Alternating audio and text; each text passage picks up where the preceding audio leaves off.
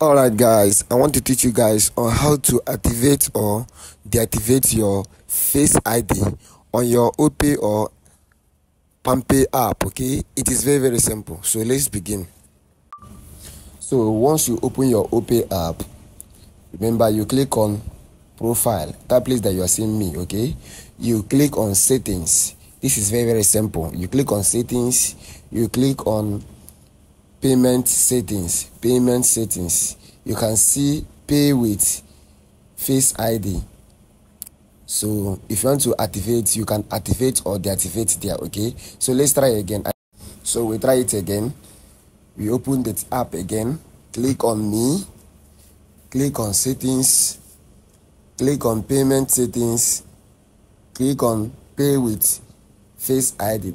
So here I want to activate it again. I have to put my pin for me to activate it again. Okay, activated. Face ID biometric payment has been activated. So let's move to PalmPay. Okay, so once you open your PalmPay app, it's also very simple.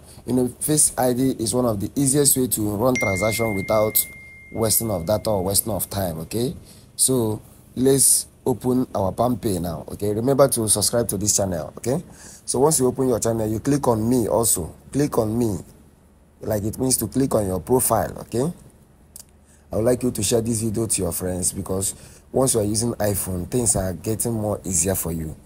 Trust me, you'll like this video. Okay, you click on me, you click on settings. It's almost the same, but the grammar is changed. Okay, you click on auto logout settings. Click on auto logout settings. Some people might think that if you click on payment settings it's the same. No, it's not the same. Once you click on auto logout settings, okay, or you can be able to give you what you want.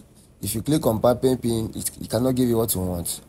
But auto logout settings, you can see pay with Face ID. It's Face ID verify. Click there. If you need a pattern verify, it's also there. The option is there. So we are going for Face ID. There you can put your password.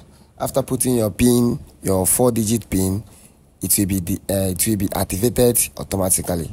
Okay, I would like you to share this video, share it to your friends. Okay, so I can be able to use my Face ID now. Let's try it. Click on me, share this video.